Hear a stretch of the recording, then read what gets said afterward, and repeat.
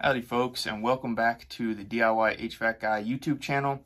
In today's video, we're going to be testing out this 1000 watt power station and the solar panel to see how long it will power our furnace. This power station is made by Veto Man. I'm not sure if I'm pronouncing that correctly, but we'll go over some of the features first, and then we'll get into the test and show you the running time for this power station with our gas furnace that is 110 volts. So let's get started. A beautiful unit here. This is the Veto Man Jump 1000. That's this model. We have our DC input, 2 USB-Cs. We have our display here that shows the capacity, how many watts it's pulling. We have a port here for jumper cables, and this one is for the solar to plug in. We have 3 grounded plugs, all pure sine wave. And then we have a bunch of USB ports as well as our cigarette lighter. Now if we look on the back side, we have a cool feature. We have a light here. It's very bright actually. It has multiple settings, SOS. So that's a nice feature in the event of an emergency. And we've got 2 vents on the side. So that's pretty much it for the description of this unit. This is our solar panel. Pretty nice. It's a 100 watt, so it folds out. You can set it up and get some extra usage out of that. So we have a little bit of cloud coverage today, so we're going to set this up, and I'm sure it'll give us some extra juice. It would be more effective if it was sunny, but this is going to be like real time in the event of an emergency. How will this system work? So let's go ahead and get it plugged in.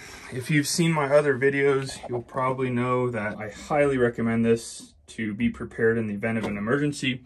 Just to give you a brief description of what this does, this is a dedicated outlet and switch for the furnace.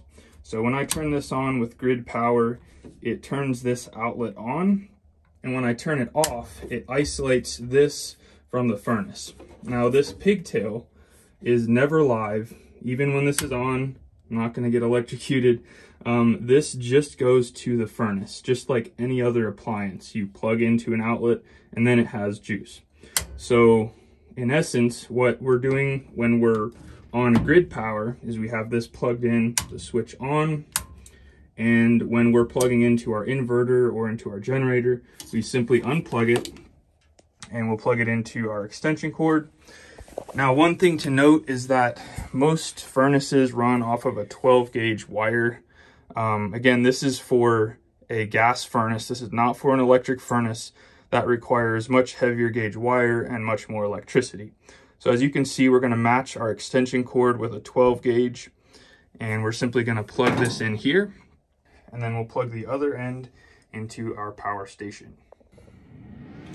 All right, so we got our extension cord plugged into our furnace. I lied. This is actually, if you want to use your car battery to charge it, I think.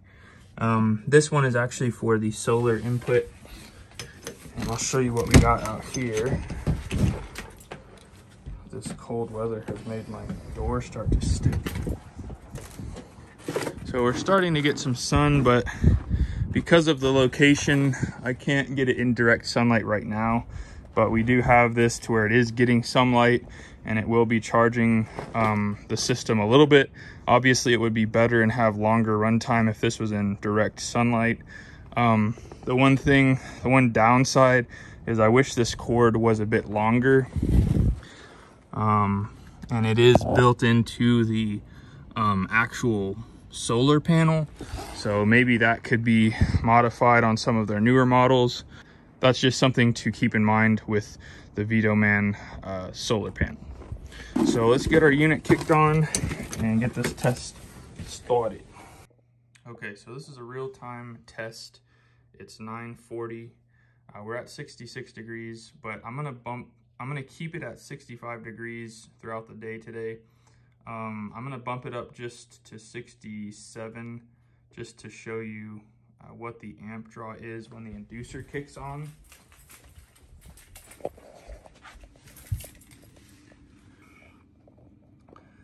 The burners will kick on, and then when the fan kicks on, this will probably spike to about 1,000 watts.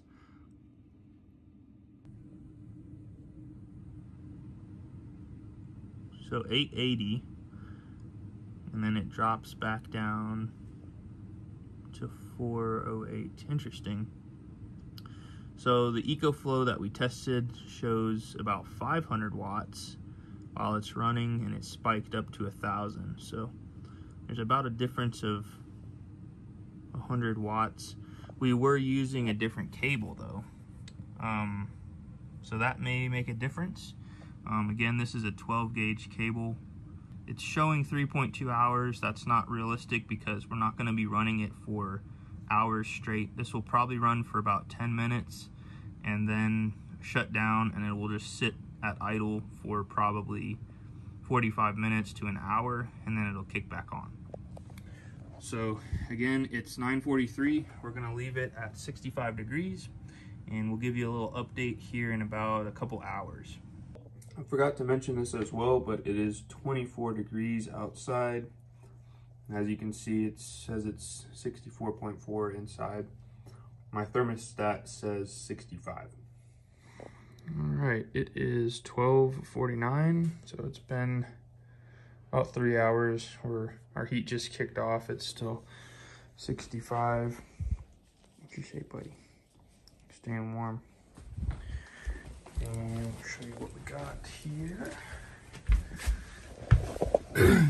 So we're showing 79%. Again, it's 12, almost 1 o'clock. So we'll give you another update here in a little bit. All right, guys, it's 4:20. We're at 52% capacity. All right, it is 9:35. Still maintaining at 65. And our Jump 1000 is showing 12%. So far, it has run for 10 hours at 65 degrees. It is 11:08. Still steady at 65.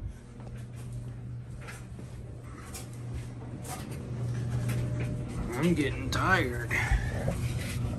1%. It hasn't quit yet. I'm gonna say that's about it. Well guys, I am so thrilled at how well this Vitoman Jump 1000 did. We got 14 hours of use out of it, which is amazing for such a small unit. So I couldn't have been happier with this. This would make an awesome gift if you're thinking about purchasing one. We'll have a link in the video description for this as well as the solar panel, and we will also have a exclusive discount code for you viewers, so make sure to check that out in the video description. I hope you found this video helpful.